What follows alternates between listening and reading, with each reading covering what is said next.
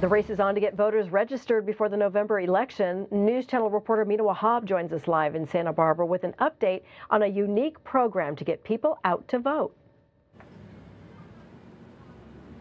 Santa Barbara Neighborhood Clinics held its first ever National Voter Registration Drive, which took place yesterday in honor of National Voter Registration Day.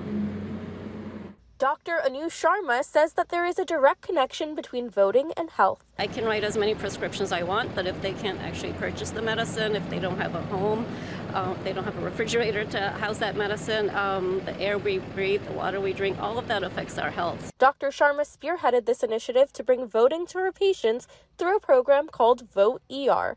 Through Tuesday's voter drive, healthcare workers like Cynthia Alonzo try to get more people involved in our area's issues. We want to get the word out for the community to vote because a lot of them don't even know how to go about doing that. So we want to help them out in the whole process. That way their vote can count.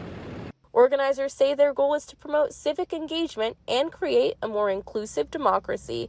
The information was presented to roughly 30 people who showed up at the Eastside Clinic. Santa Barbara's neighborhood clinics used QR codes to help people jumpstart the registration process. What better place than for them to get registered than from, their doctor or trusted nurse, a smiling face that they're familiar with saying, hey, are you registered to vote? Because your voice matters to us.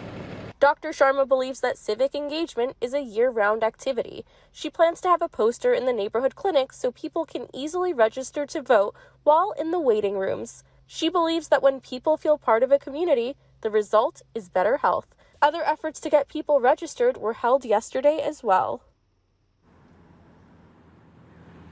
That definitely had a major impact, and overall Santa Barbara County elections officials say there was a spike of around 700 people who signed up to vote just on Tuesday.